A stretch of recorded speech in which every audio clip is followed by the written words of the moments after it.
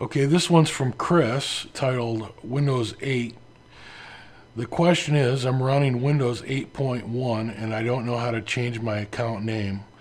How can I change it without having to deactivate my account?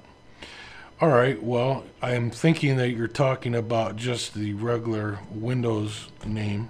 Let's go to my start menu on my Windows 8 machine. You can see that my name right now is Windows 8 User, and it's fairly easy to go ahead and change the name of this. Now, if you're talking about the Microsoft Windows account, that's done a little differently, but I'm thinking you're talking about the local account here, which will change this. So if you just start typing here at this start menu, control panel,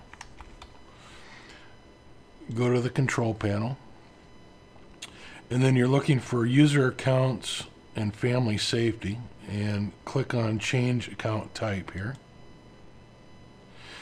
And then this is the account I want to change, so you highlight it, which it is. Click on it and it will say right here, change my account name. You click on that and you can change the account name here. I'll just change this one to Steve and hit change name. Okay. There, it's now Steve. Now you can go out of here and go back to your start menu, and you can see that it still says Windows 8 User, but when you restart your machine, it'll be corrected.